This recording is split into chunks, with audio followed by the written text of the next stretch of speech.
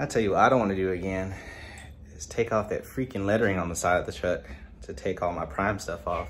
Cause good Lord, that took 2 hours of unnecessary time. But that's not what this video is about. We're gonna talk about why warranties and the protection of prime shop plan is so important now, or not so important, but is important to lease operators, or why you need to be prepared to have this stuff as an owner op.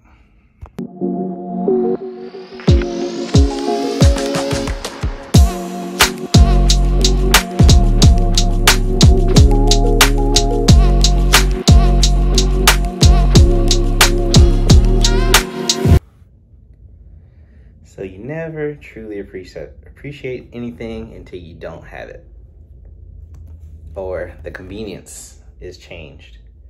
But man, am I glad that I have a warranty still on this truck.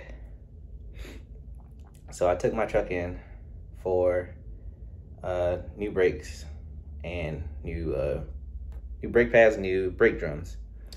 I got my inspection done for my new company, and on the inspection report, I passed the inspection, but you know, they were worn. They were worn. And so I was like, okay, well, you know, can you do it here? They're like, no, we don't have enough time. So it's fine. This was back in Savannah. So, you know, fast forward to last Thursday or last Wednesday, because I actually dropped it off that same day. So finished that drive from Savannah to Atlanta. And once I got here, I dropped the truck off at the dealership. You know, I was like, hey, here's the truck, I'm gonna drop it off. I know you guys are a couple days behind, but you know, here's what I need. I have, I believe I have an airbag that's leaking. It's a slow leak, but just every 10-hour break, I don't have any air. Which, Brian, if you're watching this, I figured out the reason for that, but that's coming up. But I was like, hey, I have an airbag that I think it has a slow leak in it, and I need new brake pads and brake shoes. And they're like, okay. So, and also for those of y'all that remember, I bought a driver's seat, a new driver's seat for the truck. So I went to go get that installed. You know, dropped it off last Wednesday. I just got the truck back today. Today's Tuesday. I just got it back Tuesday afternoon. We had a couple of hiccups. One, had to get a refund on the seat. It was an adapter that I needed to have for it, and they were 3 weeks out on back orders, and I'm like, no, not a chance. Got my money back for that. Brake pads and shoes, no problem, but good Lord, the price on that. So I actually had an air leak on the truck, and it was it's called the leveling. Of course, I didn't bring any paperwork in here with me, but I think it's a leveling valve. It's a cab air leveling valve. That was bad, and apparently it's been bad for a while. So usually, and the tech kind of explained it to me as usually it's a piece on the outside. You know, you just go in, place that piece, come out, done. Like, you know, 50, 60 bucks. But the part that went bad on my truck was the inside part, which means they had to replace the entire leveling system. Which I say entire, but it's, you know, it's like 3 pieces. But it's just, you know, throughout the cab. So they had to replace that whole system. No, that is not under warranty. So I had to pay for that. I had to pay for the brake pads and brake shoes. So I already knew I was looking at a couple grand. But then the price got higher. So for whatever reason, they, I guess, tried to pull my truck into the bay, and my truck wouldn't start. Went off, jumped it off, got into the bay, turned the truck off, tried to start again for something else, wouldn't start. Check my batteries. All of my batteries are bad. Now, if y'all remember it was a while ago now. If y'all remember 6 months ago, I just bought brand new batteries, which were under warranty as well.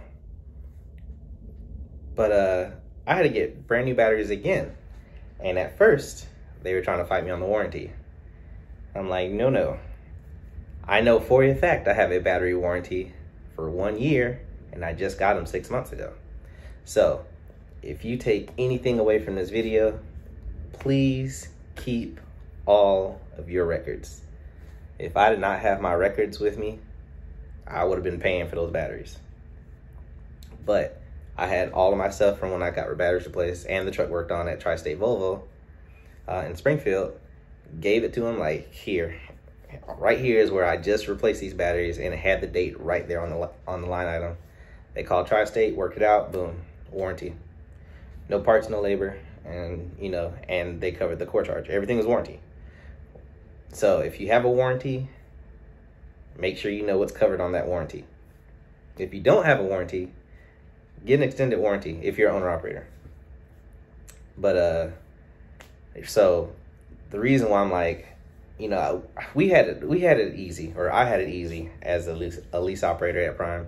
If you get a major repair bill, anything past a certain amount, Prime will make sure you revenue if you revenue that amount, and if not, they'll take it out in payments. My initial quote back for my repair bill was $5,200, and in my mind, because I'm used to Prime system, I'm like, oh, they'll take it out, or I'll make up the revenue. Then I remembered, oh right, I don't work for Prime anymore, so I was gonna have to pay $5,200, but because I had my warranty information in order, got a refund back on the seat. What else? Something else I had to do on there.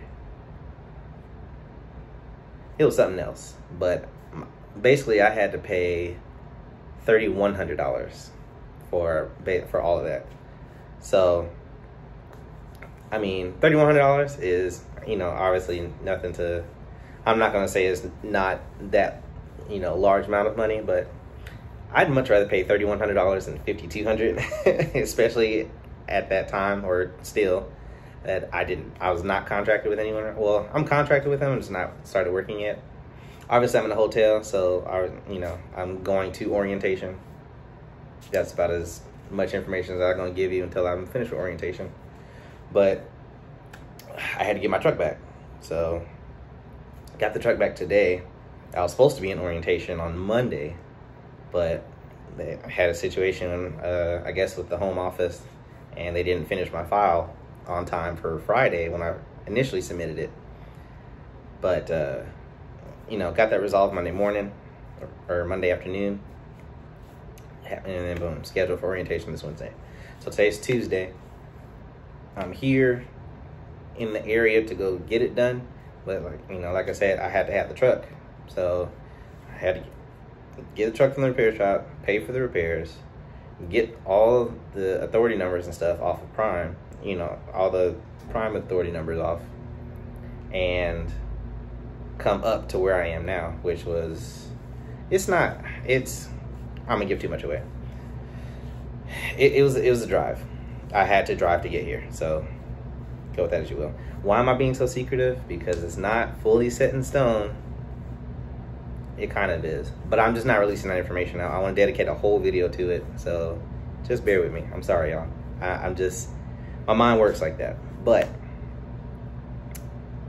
my first repair bill that I did not have the Prime cushion, before I even started working on my new job, I went ahead, had to get that taken care of. Luckily, the way I am with money, it didn't really, it doesn't really affect me as I know it would affect a lot of other people. But because I run my business the way I do, and I have stuff set up, for repairs and maintenance and stuff, and I stay on top of my PMs, all I'm saying is the bill could have been way worse if I ran my business completely different than anybody else. But that being said, I got the truck. Here getting ready for orientation. By the time this video comes out, I will actually be in orientation. So I'm gonna put this video out like tomorrow midday, maybe tomorrow afternoon, in which I'm not even gonna say that because I'm not for sure. I may tell y'all who I'm working with after first day orientation, or I may not. I don't know yet, but it will be soon. So, moral of the story. I don't have a moral of the story. I really just want to put out a video today because I'm trying to get back on my content game, but I needed a topic to talk about. That was not what I really want to talk about. And then, yeah, I'll talk about the other situation with Prime on another video, because their resolution was very lackluster, but hey, it is what it is.